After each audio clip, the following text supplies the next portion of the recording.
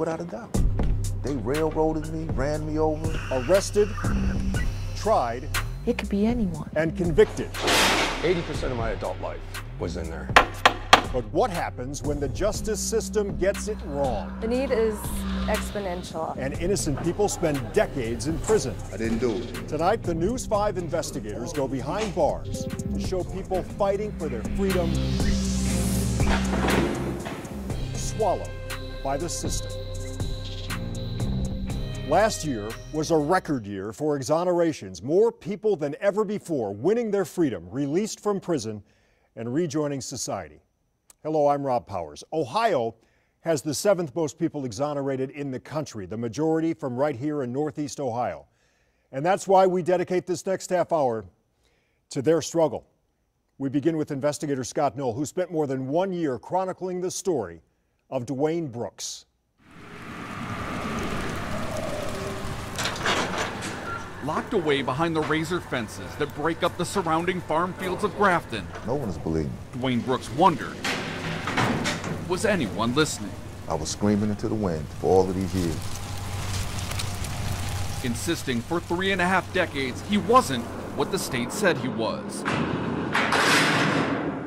A murderer. It's terrible, man. It's one of the worst things you could carry around in life. No. No way. Aisha Robertson never believed it. He was always that father figure. He might have been more of the father figure than my own father. She was just 10 years old the night police barged into the family's Shaker Heights home. I was awakened at about 3 or 4 o'clock in the morning in my bedroom by a SWAT team, full gear, red beams all over my bedroom. Those police searching for her brother, the arrest warrant for murder. That was one of the hardest things to even imagine. Police say it all started at Luke Easter Park. A fight in August 1987. Someone gets beaten and robbed. Days later, a shooting. 3 people shot. Clinton Arnold died. Police call it revenge, say Dwayne Brooks was one of the shooters. What happened? Luke Easter Park, August 17th, 1987. I don't know. To this day, I don't know. How do you not know? 'Cause I wasn't there.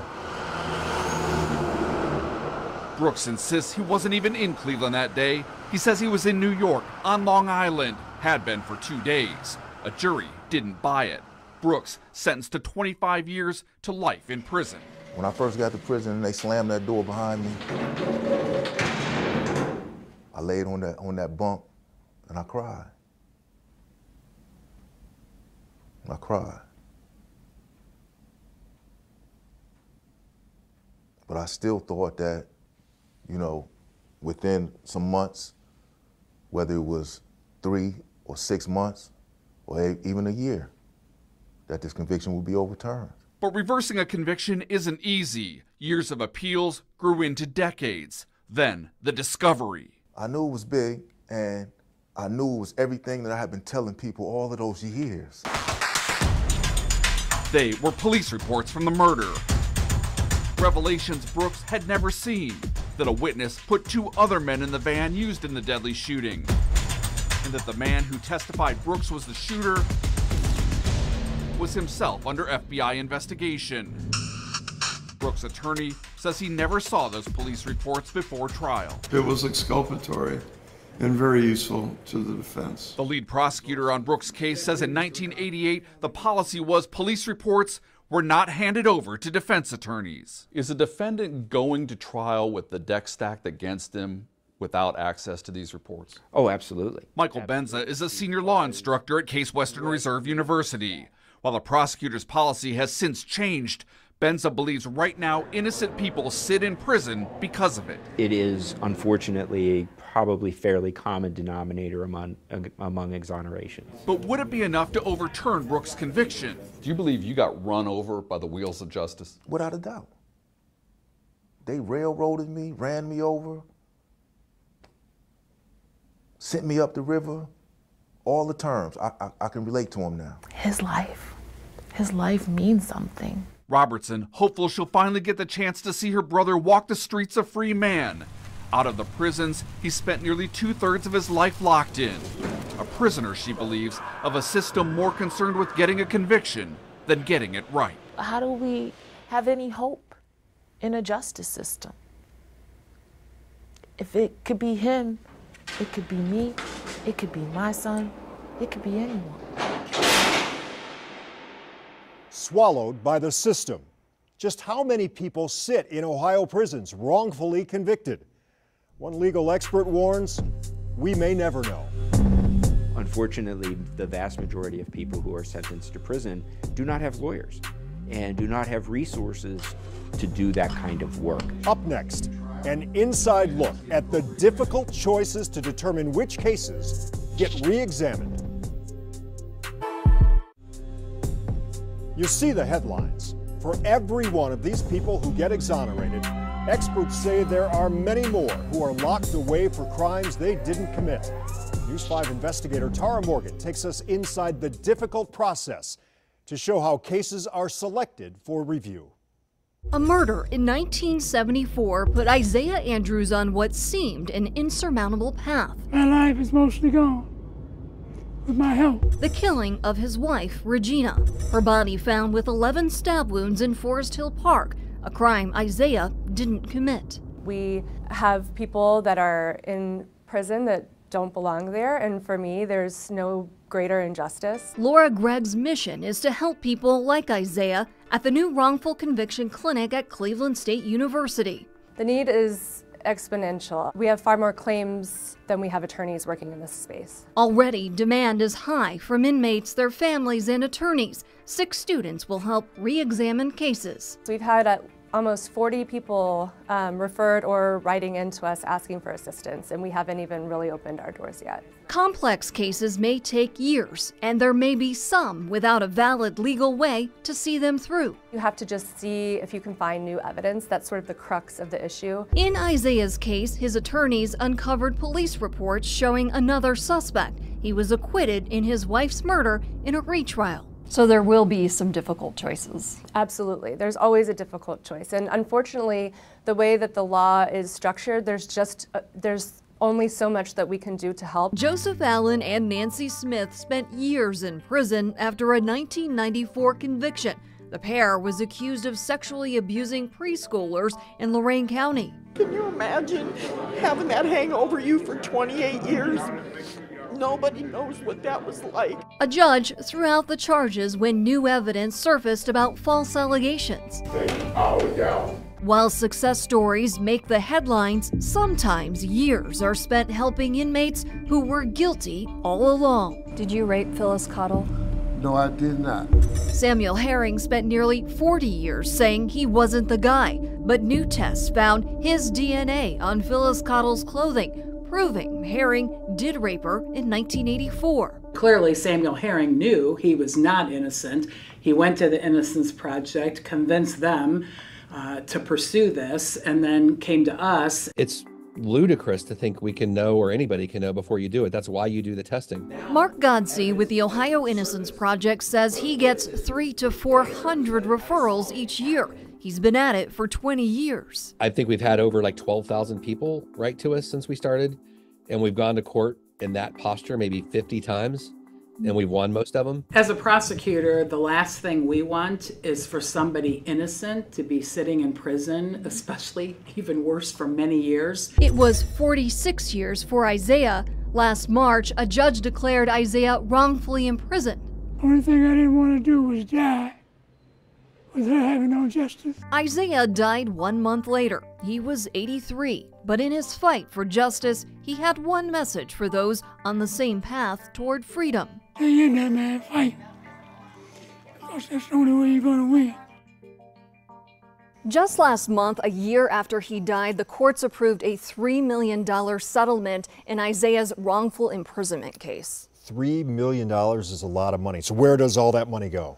Well, sadly, we're told that he has no surviving siblings, so some of that will go to distant relatives out of state. Tara, why so many wrongful convictions in the first place? A number of things: witnesses who misidentify someone, false confessions, police misconduct, bad science, and defense lawyers who didn't do a good job. Tara, thank you. Still ahead, a break in the Dwayne Brooks case. I want to hug my mother and hold her, pick her up and just hold her in my arms. If she wants to cry, she can cry. If I want to cry, I can cry. That's what I want to do first.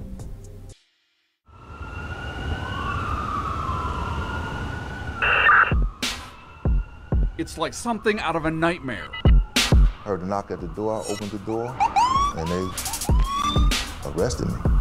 Charged with murder, taken from his family, from his home, for a crime Dwayne Brooks says he had nothing to do with. There was no evidence. They took me to trial for murder.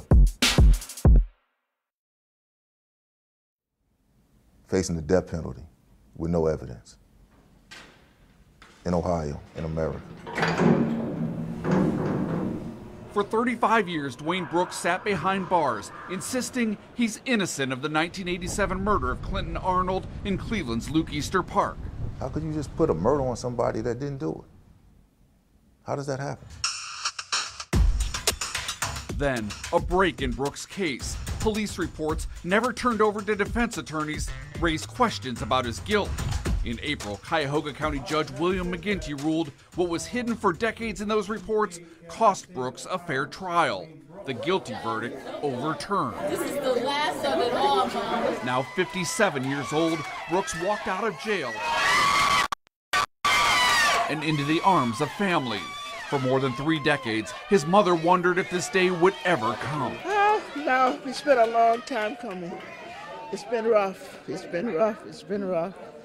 But thank God we got him. We got him, and he's free at last. He's free. But as the tears flowed, so did another painful reality: the years lost.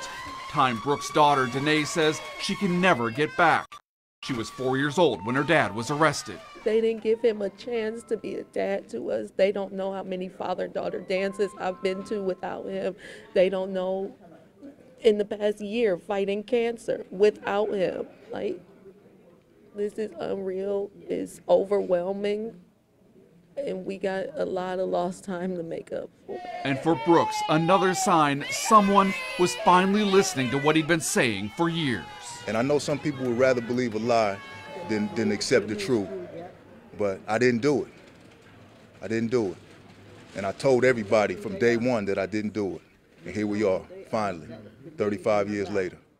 Wow. So what was it like, Scott, to see him behind bars and then again as a free man? Rob, it really was emotional to see him go from being so isolated to then surrounded by friends, family, supporters, people who never stopped believing Dwayne Brooks when he said he was innocent, all there to see him move one step closer to proving it.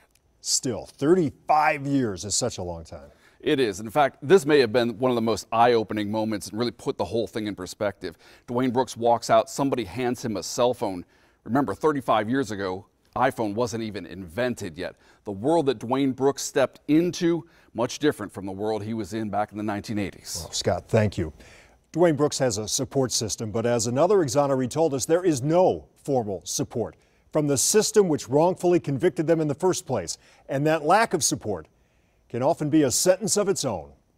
1989, 26-year-old Joe D'Ambrosio sentenced to death in the shortest death penalty trial in Ohio history. 2 3/4 days from let's start to you die. Joe spent 22 years on death row for a murder he did not commit. 80% of my adult life was in there. 14 years ago, after 2 full decades of proclaiming his innocence, came these words in a packed courtroom. She said, Mr. D'Ambrosio, you are free. Those words, Mr. D'Ambrosio, you are free, they were a long time in the making. Father Neil Kakuthi met Joe during his time on death row. The priest, along with Joe's lawyers, spent that decade working to clear Joe's name. What really freed Joe was the evidence. And get his life back. Joe is not your typical exoneree from death row. He is not. He had support and a job waiting for him at Father Neil's church. Our staff here at St. Clarence once had 5 maintenance guys on it. And as those people left, I did not fill the positions because I knew Joe was coming out. I'm blessed I truly am. I had a place to live. I had work. I had people to support me. The support that had come to him is not typical of what many people experience when they are exonerated, either from general population or for death row. There is absolutely nothing in place for an exoneree. Nothing. If you do a crime, get convicted, do your time, and get out. There's all kinds of programs and everything in place. For an exoneree, there's nothing. They've got no clothes. Often they have no shelter. There's no place to go. They open the door, they kick you out, and they'll be like, well, he'll be back. Because you have to survive. And what can you do to survive if you have nothing? You're going to do something wrong. And then they're going to be like, see, we told you he was back. Since his exoneration, Joe has been able to rebuild his life, even thrive, something he knows he could not have done without the support of people like Father Neil. He was God sent, truly. But I also had not only his support, but his whole parish's support. And I have never felt more unconditional love than I ever have from that parish. It's one thing to get out, another to clear your name. The final chapter in Dwayne Brooks' story, next. Point. So we're on the record here. Out of prison, but still not fully free. In case number... In April, a judge overturned the guilty verdict against Dwayne Brooks, finding he didn't receive a fair trial, but the door was still open. Would prosecutors retry Brooks for the 1987 murder that landed him behind bars for 3.5 decades? In the eyes of people that don't know me, that stigma is still going to be attached to me. Finally, in September, in the same courthouse where he became a convicted killer, Brooks' name cleared. The charges dropped. The fact that any person is held in jail for 1 day, let alone 12,729 days, shocks the conscience. I have to say that the law is not perfect, as evidenced by Dwayne's incarceration. Judge William McGinty handing Brooks the paperwork, dismissing the murder charges against him. Cheers, tears, and hugs in the courtroom. So many emotions, best summed up in one word. Relief. Like I told you before, this isn't justice for me, but it's a semblance of justice on paper that I thought these courts wasn't capable of. But Brooks says what he can't get back is the time. He spent nearly 2/3 of his life locked away for a murder he says he didn't commit. Walking out of court and past the jail where he was once caged, the 57-year-old raised a fist in the air, a symbol to those still fighting for their freedom. And I'm Dwayne Brooks, and there's nobody like me. But there are others who've been wrongfully convicted, and it's just needs to stop. It has to halt.